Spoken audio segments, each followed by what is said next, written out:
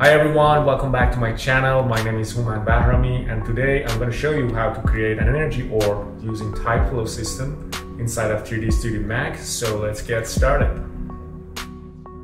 So I created a basic ground plane and a sphere. And here's my Tyflow. I'm going to open my editor. I'm going to create a birth node and I'm going to put the start and end to 0. I want all of my particles be the first frame. I'm going to put the total numbers of particles to 500. Then I'm going to create a position object. So I want our particles to be around this sphere. So I'm going to pick my sphere and then I'm going to hide my sphere. So here it is. And then I'm going to send them out into another event. So send out. Okay, now I'm going to create a force node and drag it to this one.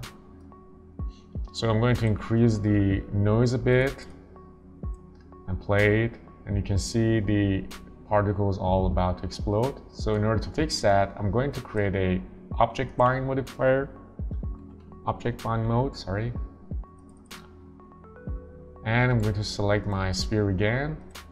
So we want them all those movements be around that sphere. So I'm going to hide that again.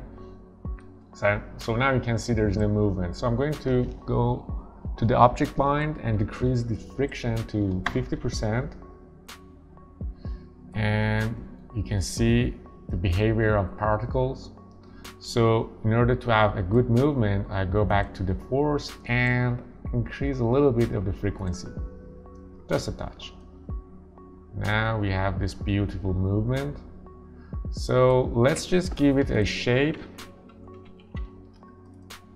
So because we're going to have a lot of particles, I'm going to use a low polygon shape. I'm going to use this octahedron, something like that. So I'm going to show display to geometry. Okay. Now I'm going to give a time test node. So we want them to explode after a certain frame. Let's add maybe 100. So I want them to, after 100, something new happens. So I'm going to create a find target node. Okay. So I'm going to create a bigger sphere. Okay, I'm going to tell it not to be renderable, and here in find target I'm going to pick my sphere. So I'm going to hide this. Now if I play the animation, you can see all the particles start to follow the sphere. So in find target node, I'm going to put the point to random.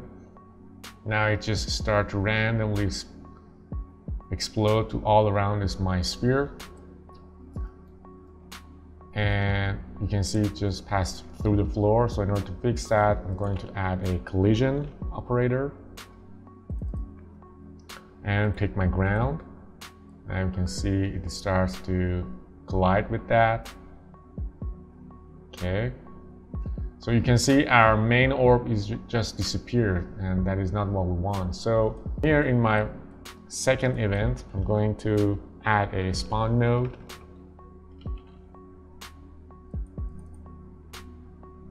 And I'm going to, so let me just come to the first frame because this is a heavy node.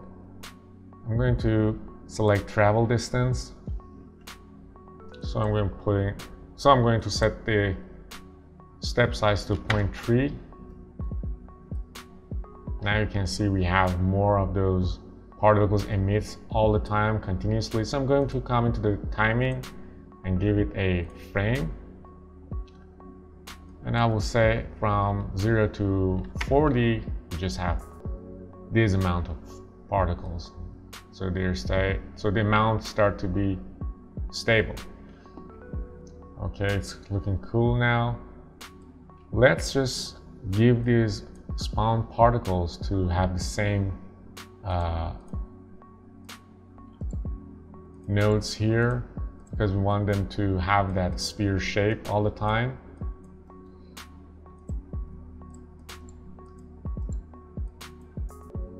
Okay.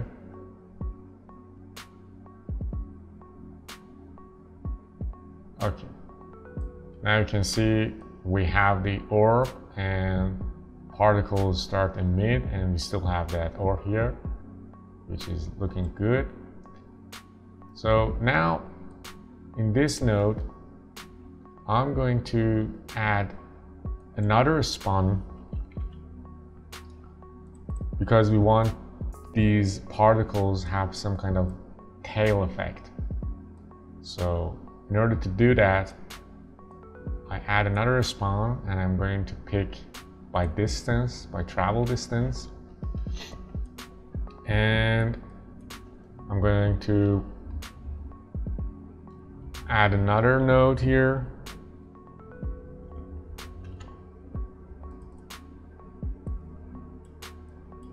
Okay, I have to play it. You can see how it reacts and create this kind of tail effect, which is exactly what we want. So if you decrease the step size, we will have more of the accurate tail. It just depends on your machine that how it can handle many particles. So for this tutorial, I'm going to put it to maybe 0.05. Okay. Now I'm going to give them a life. So this is the reason why I added a time test. So I'm going to tell it to disappear after maybe 30 frames. Then I add a delete node.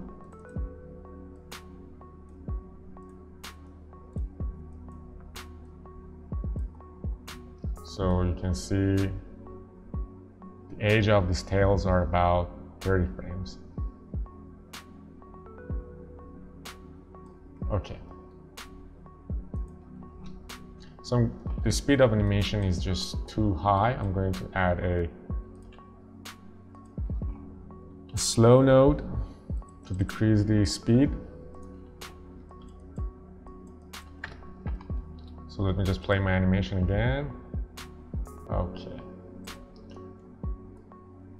So I'm going to add a time test for parent. So I'm going to add a time test for this part of our particles to, they just start to disappear after a certain amount of frame. Maybe 40, and give it a delete node as well. So this is how it looks. Pretty cool, right?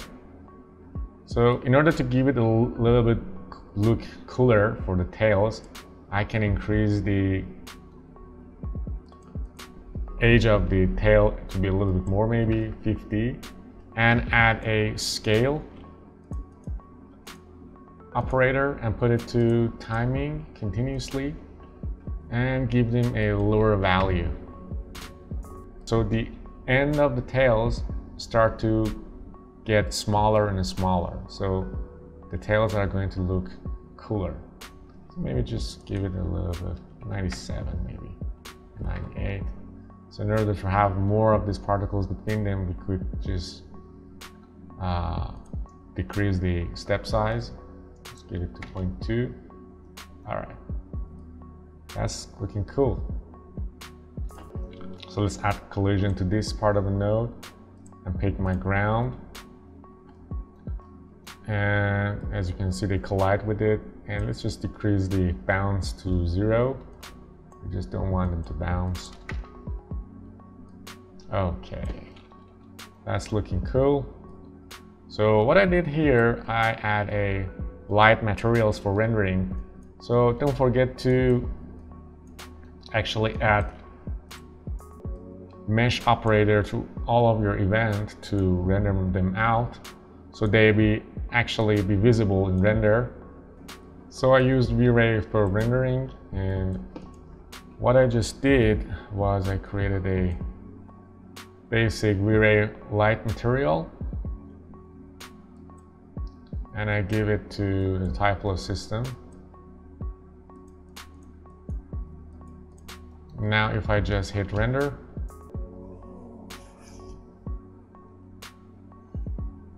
okay, here is the final look.